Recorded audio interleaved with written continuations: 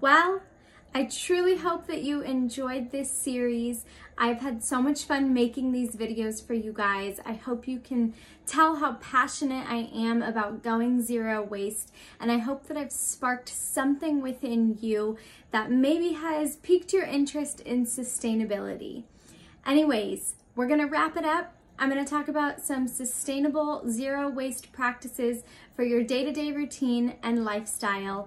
And then I'm going to let you guys go. Have a beautiful end to your Earth Day and a beautiful night.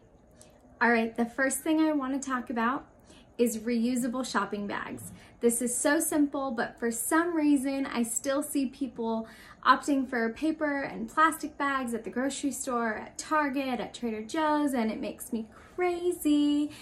Now, right now, I know you can't really bring your shopping bags into grocery stores because of sanitation reasons. However, that is not an excuse to accept a paper or plastic bag. My role model, Catherine Kellogg at Going Zero Waste, has taught that what you can do instead is simply have your bagger reload the groceries or the products back into your shopping cart as is with no bags, and then you take your cart to your car and load your products into your shopping bags in your trunk. This is a way that you can avoid the plastic bags, the paper bags, altogether. We don't need any more single-use plastic or unnecessary packaging and materials in our world and in our landfills. So guys, just be a little bit smarter, and now you have the tips. So there's no reason to not make these swaps. All right, the next thing I want to talk about, and I kind of touched on it earlier this week, is packing your reusable items before you leave the house. So as you're walking out the house, I just want you to think about what am I doing today? Where am I going today? Am I possibly gonna need a coffee mug? Am I maybe gonna need my Tupperware? Am I going to get food from a restaurant that maybe I can have them put it in my own Tupperware? How about utensils? How about a handkerchief if I have the sniffles? Like, are there any items that you can grab? And obviously your reusable shopping bags as well, but are there any items that you can remind yourself to quickly grab before you leave the house? So even if you have, like I have a little magnetic notepad on my refrigerator where before I leave the house, I look at it and I'm like, okay, reusable water bottle, reusable coffee mug, utensil set. I actually bring my own like lunchbox when I go places because I put my clean Tupperware just in case I grab something to eat. So like, what items can I grab and quickly throw in my bag so that I can ensure that when I'm out and about in the world going about my day, I'm making sustainable choices and that I'm not compromising on my lifestyle. Okay, the next thing that I want to talk about is driving your car. So especially in LA and in today's society, we just hop in the car and whether we're going to like grab something or run an errand, we hop in the car and we go like 5 minutes. Is this a walkable distance? Do you have a bike?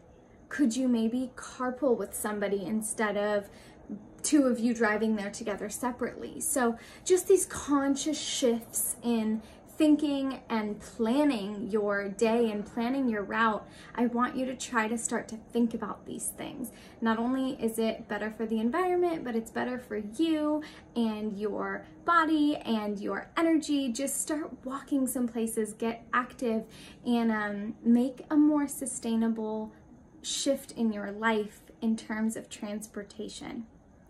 Okay, the other thing that I want to talk about is something that is kind of fun, and I think a lot of people are starting to do this right now in quarantine, but can you create your own garden in your yard?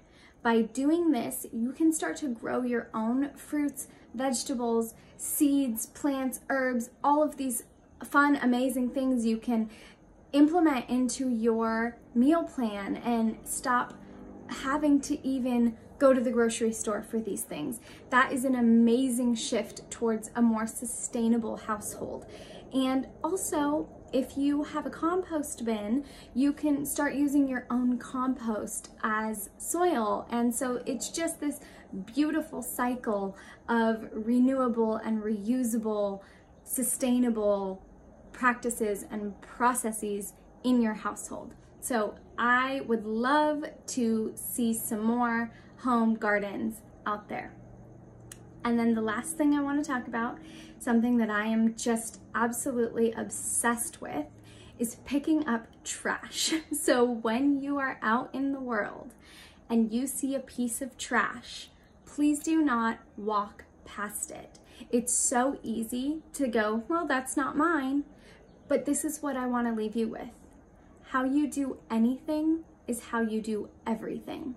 So from the littlest thing, like picking up a paper bag or a newspaper or a straw, that translates into your mentality, that translates into your vibration, into your karma, into your aura, and into how you present yourself to the world and how you contribute to the world as well. So pick up some trash today. Go for a walk. Get out there on one of your daily walks while we're in this quarantine and look for trash. Take a bag and fill it up. Walk around your neighborhood and pick up some trash.